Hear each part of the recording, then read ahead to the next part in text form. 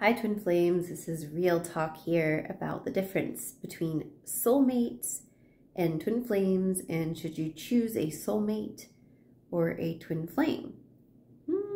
That's a very big question. If you're watching this video, this is probably a question that you've had on your mind, on your heart, and I'm going to talk about all the different options and give you the option to choose. So let's get started. So what is a soulmate and what is a twin flame? So soulmate is somebody who accompanies you in this lifetime, maybe one or two past lives, but not for eternity. Your soulmate relationship will not last for eternity. They're just, a person that feels good in this lifetime. There is love there, but it's based on a different system of love. It's not unconditional love. It is a system of transactions in some way, shape, or form. That's not necessarily bad, but it's more like, the love languages, like, oh, I have to love this person with this love language so that they'll love me with that love language, and we'll join each other's families for the holidays, or, oh, my family likes this person, they fit right in. More importantly, your soulmate may feel really good. Your soulmate may feel like pleasant. Maybe you're attracted to them physically.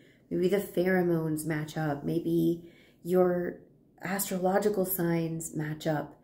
Maybe you and your soulmate talk about spiritual stuff. Maybe you go to church together or temple together, or they pray, or they talk about Kundalini, or you've had like synchronicities, experiencing synchronicities with them.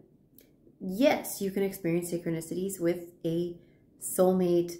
A karmic partner is a type of soulmate in that they are, in your life for a particular period of time, but they're not your eternal partner.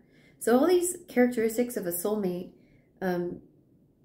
might sound pleasant, right? It might sound kind of good, like, not bad.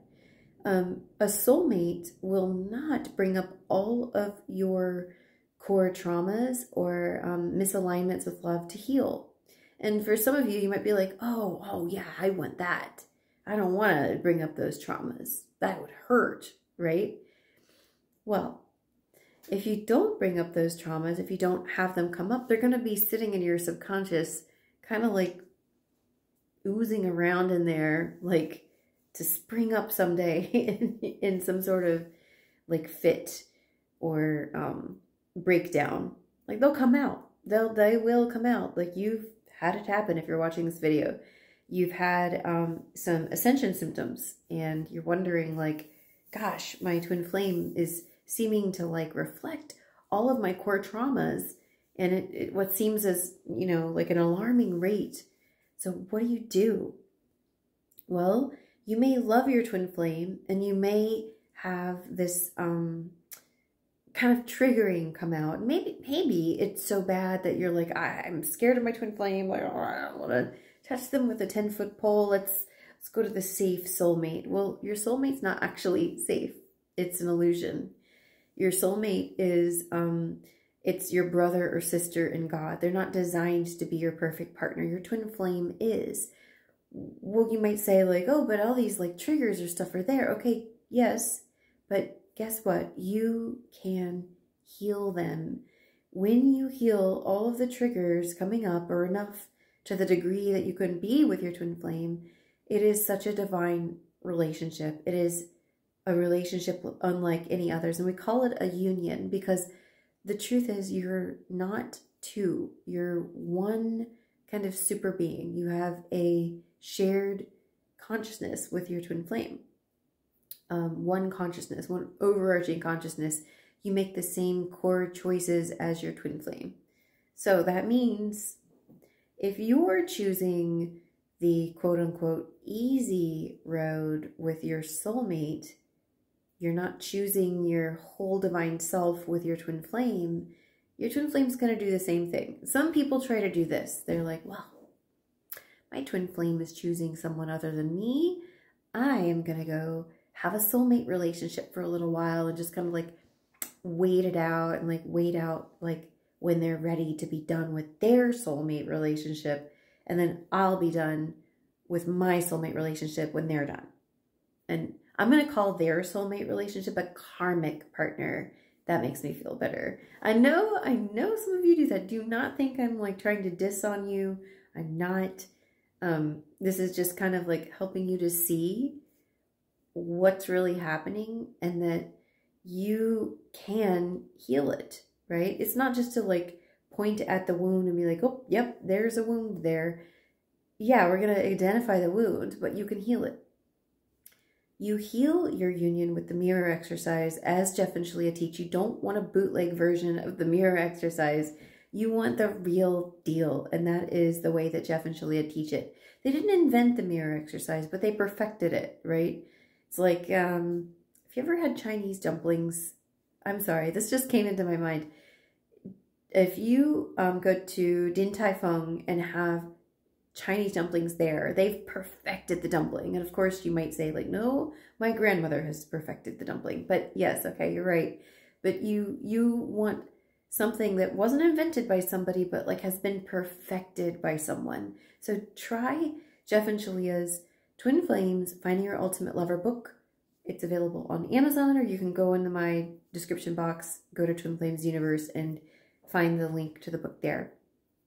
But this is going to help you, and support is going to help you. If you know or are kind of awakened to your twin flame journey, and then you start to like feel like it gets too hard, and then you kind of like wander over here to try to get a soulmate to make you feel better, it is not going to feel better. It isn't. It's not. Once you know who your twin flame is, or once you have awoken to your twin flame journey, no one but your twin flame will feel good enough.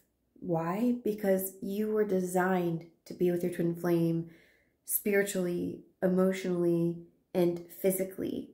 Yes, physically.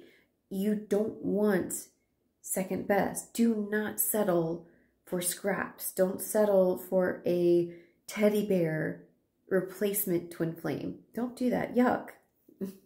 I say yuck because like no one would be good enough for me except Josh. I'd rather be alone, right? And I'd be okay with me, but I want to be with my one true love, right? I'm not going to be sassy with spirit and be like, fine, if you don't give me Josh now, I'm just going to grab a teddy bear soulmate over here and be with them. No, that doesn't feel good to me, because in order to be with your twin flame, you must master self-love. You must master loving yourself. You cannot get love from someone else. You cannot get love from a soulmate even. You may play along with the illusion that you can get love from them, but that is not going to help you. That will not last. Soulmate relationships are inevitably doomed to dissipate. They will not last. It will maybe last if you decide to play the game with your soulmate of, adhering to social norms in marriage. It might last for several years or even decades if you can withstand that. I couldn't. Like, I didn't even know who my twin flame was, and I could not withstand being married to someone who wasn't my twin flame. I'm like that, right? Like, I'm like, this person is not my one true love. And once I met Josh, no one else would do. I've had periods of time when Josh and I were experiencing separation when I just didn't want anyone else. Like I just didn't. I claimed him, and there were times when I was focusing on my own healing, right? And focusing on healing codependency, focusing on healing neediness, and all that's out of alignment with love. And you do heal it. You can heal it with the work that I'm practicing, that I love to support you with. And you can come into harmony with your twin flame. You can live with them. You can work on your divine life purpose with them. It takes some practice, but it does not take long. It doesn't. It really doesn't. It just involves surrender and choosing to be with them. Above all others, you choose them. So I hope this video was helpful. You can see which side I'm on.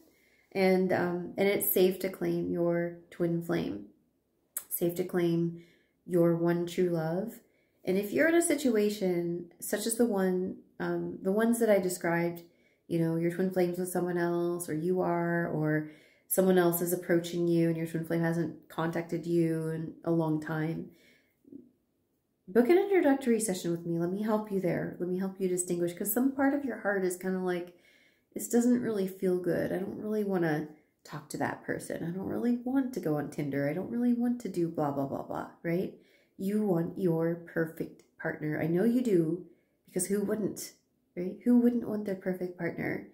Yes, there's going to be triggers, but those get to be cleared. You get to clear those triggers, and you get to feel the most free and the most confident that you've ever felt in your life, all because your twin flame is bringing up your triggers to clear. So this was Real Talk. I hope you enjoyed it. Drop a comment under the video and book an introduction session with me. Link is in the description box. I'll see you in the next video.